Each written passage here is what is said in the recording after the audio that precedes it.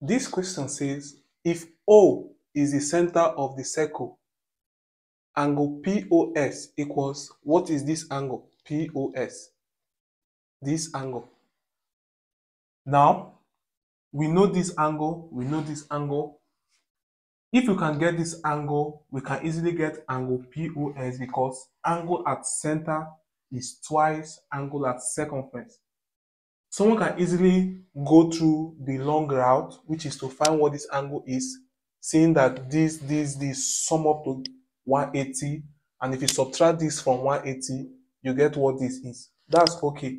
But to make it faster, I can get what this is from the sum of these two angles, because the exterior angle of a right angle is the sum of the two opposite interior angles. So angle PRX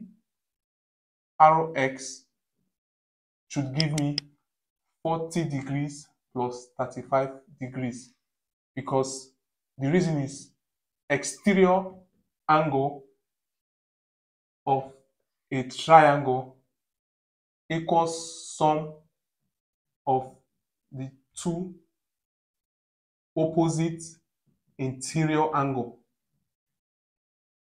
And so angle PRX will give me 75 degrees.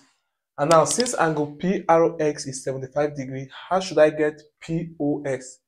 POS is simply twice this angle, because there's another theorem in circle geometry that says angle at center twice angle at circumference. Therefore, angle POX is 2 times angle PRX, which is 2 times 75 degree, and which is 150 degree. We call it angle at center twice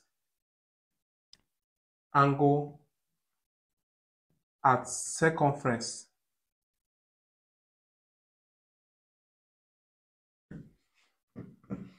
Thank you for watching.